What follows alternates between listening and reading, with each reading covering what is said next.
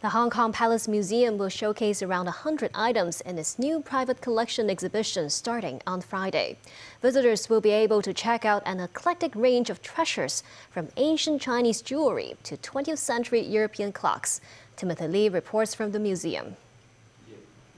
Art lovers can feast their eyes upon the Hong Kong Palace Museum's latest exhibition, featuring donations by collectors who are united by the desire to promote Chinese culture. Treasures on display at the exhibit include this headdress with a dragon motif dating back to the Ming Dynasty, as well as a number of tiger paintings by Chinese painter and activist Wu Chaobun. The 20th century artist traveled across Russia and Japan in hopes of capturing the true nature of the feared predator through his brush. Besides collections originating from China, the exhibition also showcased items originating from Europe, such as this early 20th century French locomotive clock. Once broken, the clock became operational again after extensive restoration work performed by specialists from the Palace Museum in Beijing.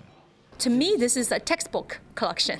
Diverse, right? But also best of the best. So if you look at some of the Neolithic parts, so these are these represent the peak of Chinese art at the time. If you look at the Ming and Qing porcelains behind me, these represent the pinnacle of ceramic production in China. So Chinese art is long and illustrious. Wang also revealed how the Palace Museum is working with international partners to promote Chinese art and culture abroad. That we're working very closely with two major French museums and institutions to stage two major exhibitions this year to celebrate the China and France 60th anniversary of diplomatic relations. Meanwhile, the museum also presented 20 new sets of artwork in its Ming Dynasty exhibition. Some standout pieces include this painting of legendary military strategist Zhuge Liang by Emperor Xuande himself.